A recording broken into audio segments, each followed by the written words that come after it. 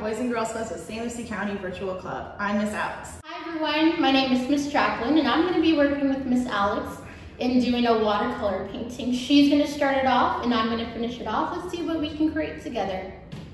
Today we're going to be doing a watercolor painting. Always make sure to get your parent or guardian permission before starting any kind of art project.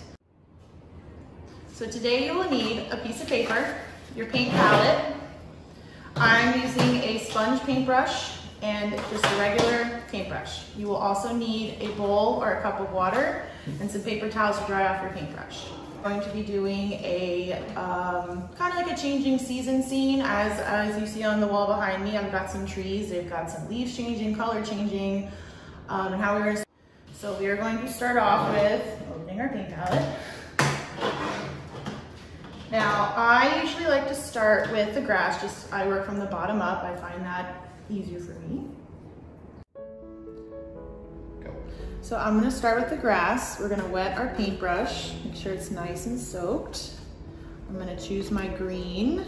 I like this really grassy green color. Make sure you get your paintbrush nice and green so we can see that grass really pop. And then we're just gonna make some strokes.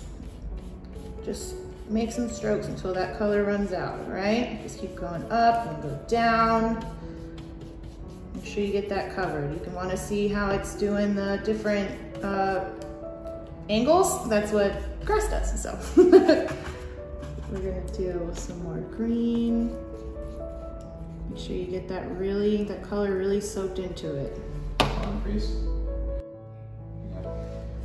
We're just gonna go right back in and we're gonna make those different strokes. I can go up and down. You can go side to side if you want to, if you're feeling a little different. Does not matter, just get that grass going. Get that grass color growing.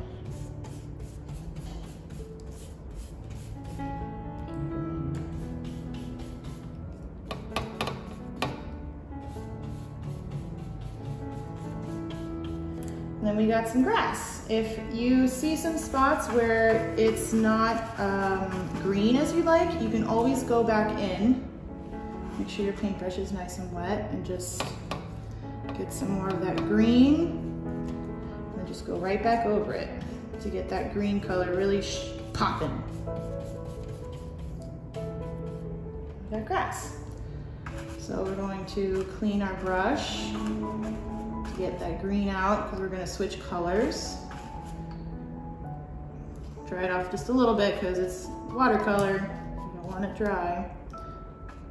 Okay. And then we're going to go in with our brown for the trees. Now trees are all different. They don't have to be the same, so it's okay the sizes. We're just going to go up. Make some trees, it's beautiful.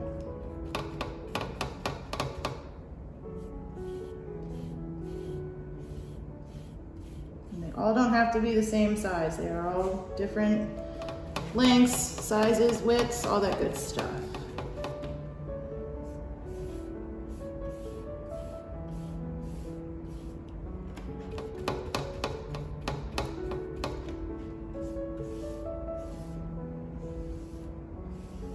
And there we have our seasons: summer, spring, fall, winter.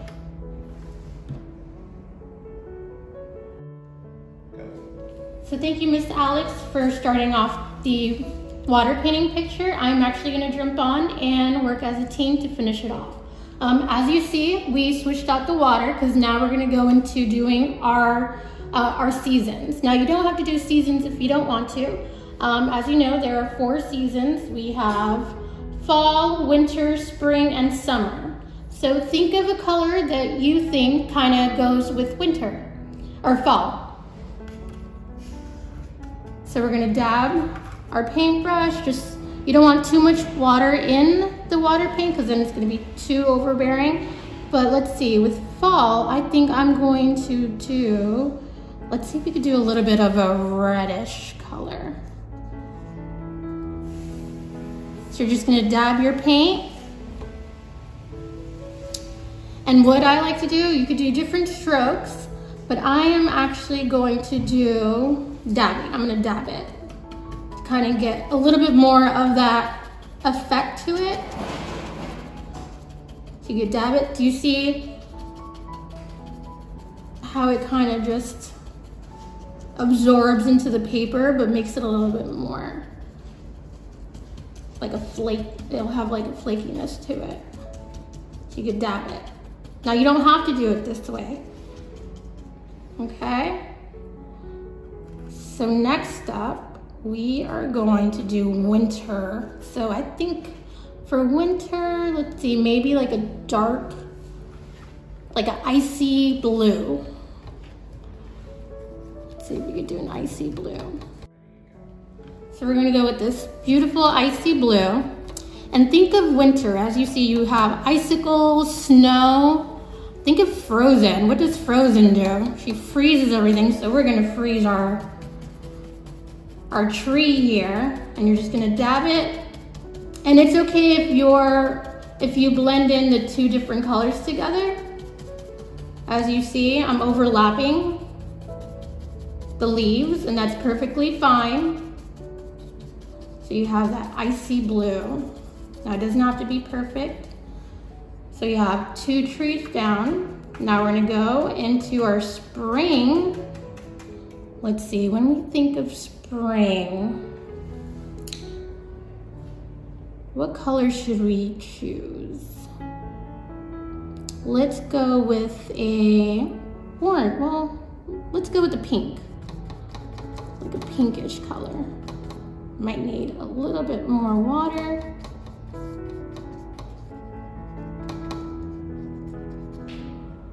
And then we're just gonna dab it as well.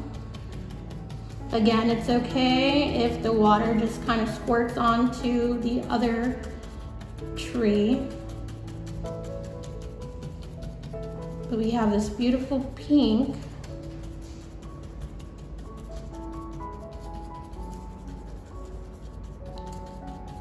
And then last but not least, we're gonna be doing summer.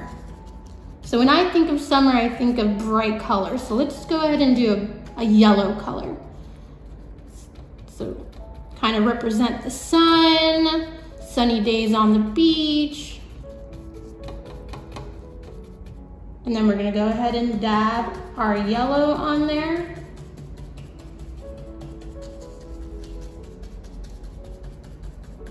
Now again, you don't have to use these exact colors.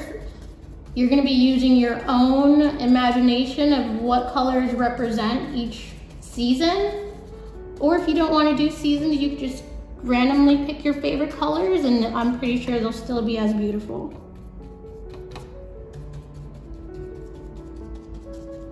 Okay, so we have our 4 trees here. Now, if you want to get a little bit more detailed in the trees, you're more than welcome to kind of do tree branches.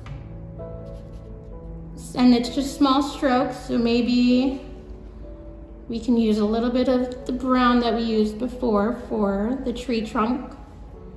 And we can just kind of do little lines, random little lines. Can't really see them, but that's okay. It's just to give it that effect. And if it's too dark like this, you can always go back and redo your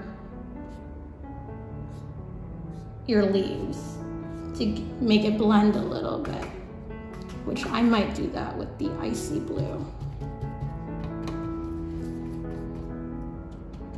So you just go back, blend it in a little bit.